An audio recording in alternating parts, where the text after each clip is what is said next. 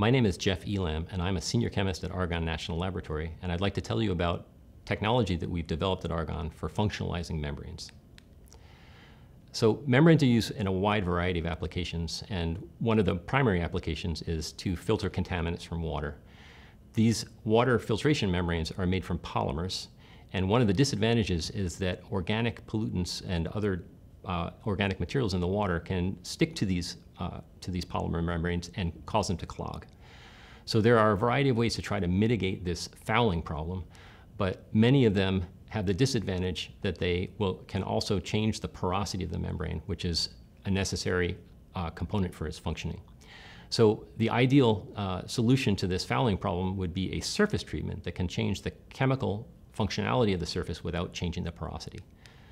So the technique that we've developed is called sequential infiltration synthesis, or SIS. It's a process that uses gas phase chemical treatments to infiltrate the polymer material and change its surface properties without altering its porosity. And on the left-hand side, you can see that after we've done this SIS treatment, the porosity is preserved in this membrane. So what we've done then is to take this hydrophobic membrane and apply a hydrophilic surface treatment to it, and that allows it to resist fouling by organic contaminants in the water. And you can see that we're able to filter out organic contaminants time and time again without having the membrane foul. Another application for our SIS technology is to create Janus membranes. Janus membranes have a different chemical functionality on the front face versus the back face, and as a result, it can impart some special kinds of properties, including ion selectivity.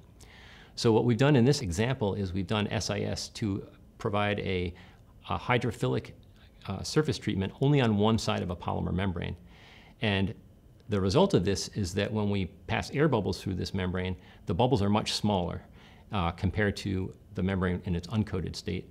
And this has important implications for aeration type applications. Now, in addition to changing the hydrophobic, hydrophilic properties of membranes using these surface treatments, we can also impart catalytic properties. So it's important to have catalytically active membranes if you want to try to degrade organic pollutants in the water. And one way to do this is to use titanium dioxide, TiO2, which is the main ingredient of white paint. TiO2 is an excellent photocatalyst. However, it only operates under ultraviolet illumination. And because ultraviolet illumination can be expensive to produce, it would be desirable if we could impart these same photocatalytic properties, but to have the membrane active in visible light from the sun.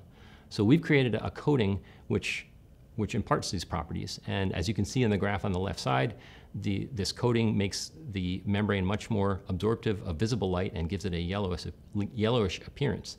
At the same time, we maintain those photocatalytic properties so that when we apply this coating, the rate of decomposition of the pollutants under visible sunlight is much greater. The functional coatings group at Argonne is pursuing a wide variety of applications for this SIS technology. These range from water treatment to microelectronics. We have a great deal of expertise in both developing new processes, pursuing applications for those processes, and doing the scale up. And we're looking for commercial partners to help us commercialize this.